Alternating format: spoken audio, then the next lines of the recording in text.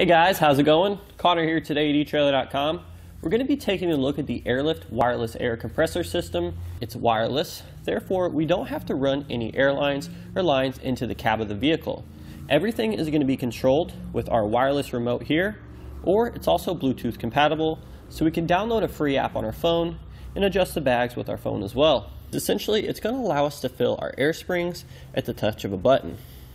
We don't have to have access to an external air compressor.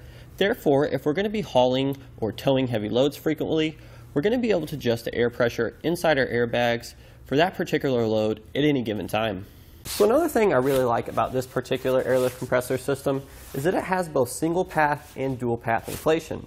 Now what this means is we can either inflate both airbags together, which is more than likely what you're going to be using most of the time, or we can inflate both air springs individually, hence the dual path.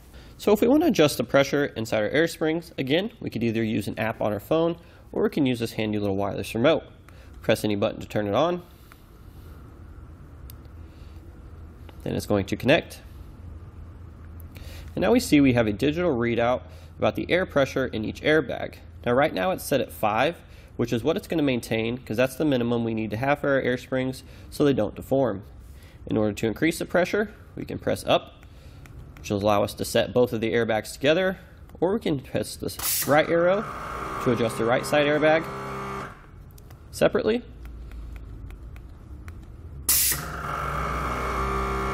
We can also adjust the left side airbag separately.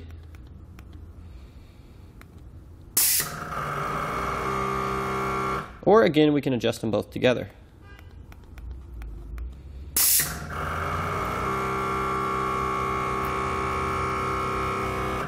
So a nice thing about this controller here is, in this system in particular, we have 3 memory features.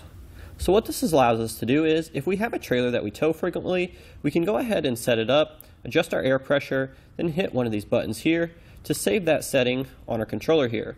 So whenever we get ready to tow that trailer, we just have to hit the 1, 2, or 3 button. We're automatically set up and ready to tow.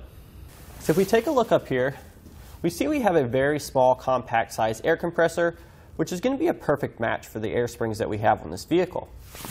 We also have a very small, easy, discreet ECU, which is very easy to mount and hide on the vehicle.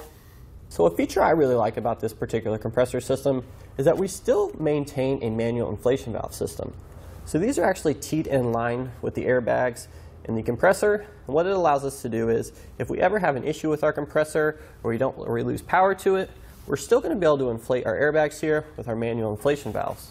So in regards to installation, it's pretty straightforward, something you can definitely do at home by yourself. We don't really need any special tools. The only constraint we're going to have is space, especially here on this diesel model, because there just isn't a lot of room to work. However, that's another reason why this Air Lift system is a perfect match, because we have a very compact compressor and ECU, which makes it easy to mount in limited space. That's going to do it today for the look at the Air Lift Wireless Air Compressor System.